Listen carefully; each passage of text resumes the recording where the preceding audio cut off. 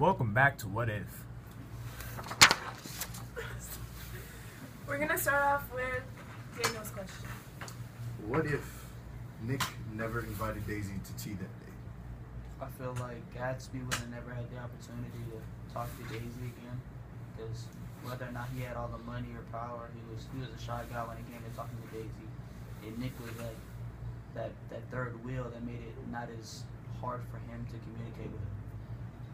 Yeah, I agree with Brian. I don't think Gatsby would have gotten the chance to hook back up with Daisy again.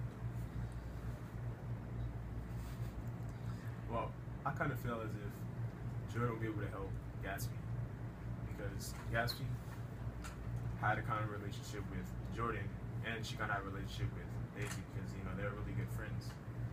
Maybe instead of Nick helping Gatsby get to know Daisy, it would be Jordan doing it. I feel like it wouldn't have never came to that, because like Gatsby always wanted Daisy to see how wealthy he became after they departed in Louisville. So for him going right next door at Nick's house, you can see all the lavish things he's been able to gain since those 5 years ago. I believe it's more like it could go as a two-way street, because you never know. Nick could have just not done anything to help Gatsby with Daisy, and he could have tried to find a way to do it on his own if he really cared that much, or he could have just tried to push Nick to help him out a little more, just kept pushing on him until he did it.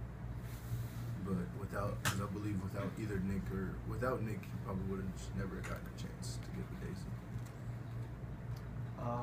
Now we're gonna pass it on to Brittany in the last discussion.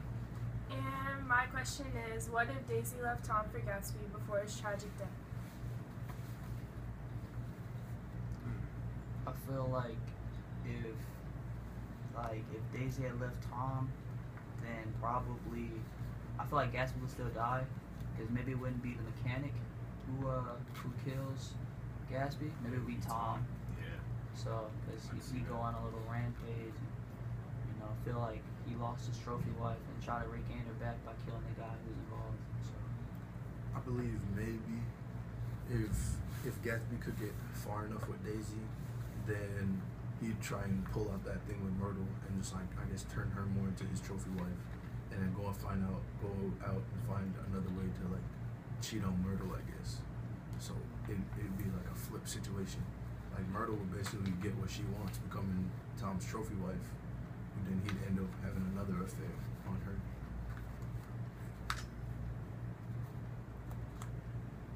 Thank you for watching What If.